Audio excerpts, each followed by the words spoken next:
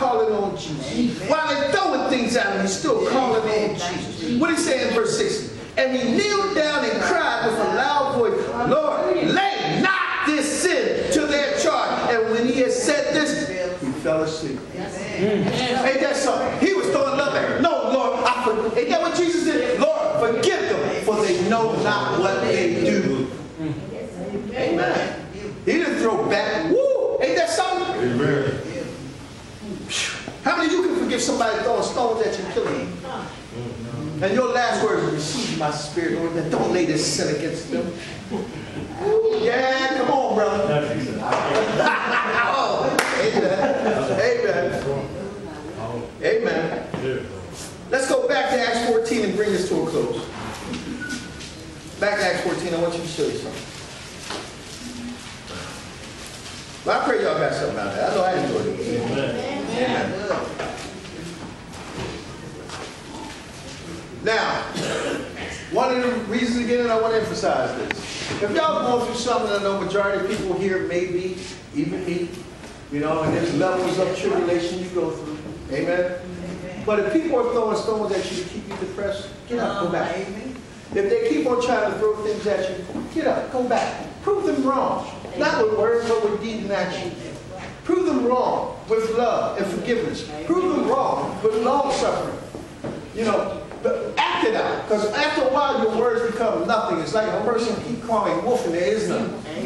But sooner or later, you're going to cry wolf, and that wolf going to actually be there to bite your tail up, and ain't nobody going to show up. Because you cried wolf 2 minutes at a time. Amen? Amen? But if you know you're doing the right thing and people are still stoning you and killing you with their words and with their actions, get up. Get up. Pray. Oh, pray. I can't say that. Pray. Pray. Get a relationship with God. Ask God to give you the understanding. Don't lean on man. Lean not unto your own understanding, but acknowledge God in all your ways, and he shall do what? Exalt you in due season. Amen? But let's read verses 19 to 22 again. And I want to put this emphasis on that. And there came there certain Jews from Antioch and Iconium who persuaded the people, and having stoned Paul, threw him out of the city, supposing he be dead. They suppose you're dead. Your family thinks you're dead. They threw you out of the home. They made you leave town. They put you in places that you had no business being. You went to prison. You went to mental ill hospital. Come on, y'all. Come on, bring your hand. Come on. They suppose you're dead. Come on, but guess what you want to get up and do? Howbeit, as his disciples stood around about him, he rose up. Get around some saints who believe what you believe. Love the Lord like you love the Lord. And rise up. Rise up. You hear me? If you don't know how to rise up, find somebody who's going to lift you up. When Israel was going to war, they were winning the war while Moses' hands was rising. But as his hands began to drop, they would start to lose the war. So guess what? Joshua went up there and raised his hands back up. Get somebody to hold your hands up while you're going through the war. And watch you win. Amen. Amen. Keep reading.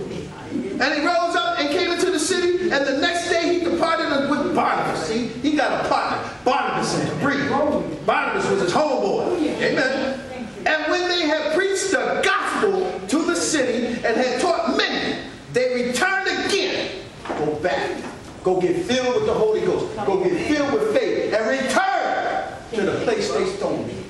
Go back to the place they stoned you. Let them see what Jesus has done for you. Talk about what Jesus has done for you. Don't be afraid of them. See, Paul knew to be absent from the body is to be present with the Lord. I guarantee you when he died that moment, he saw Jesus. Jesus said, go back. Oh, Lord. All right.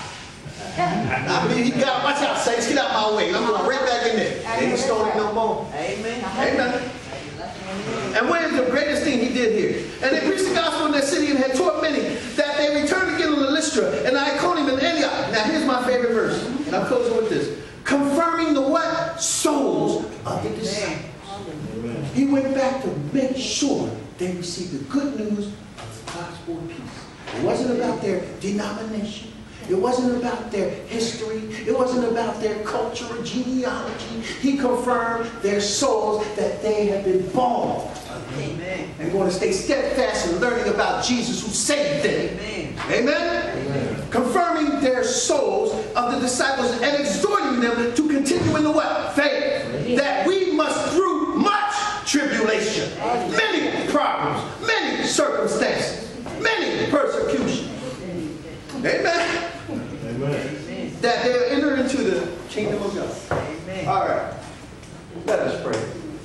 I want to ask a few people in here, are you tired of being stoned? Amen. I want you to say this prayer with me. Father, in the name of Jesus, thank you for the stones that have been thrown my way. Thank you for the saints of God that prayed for me.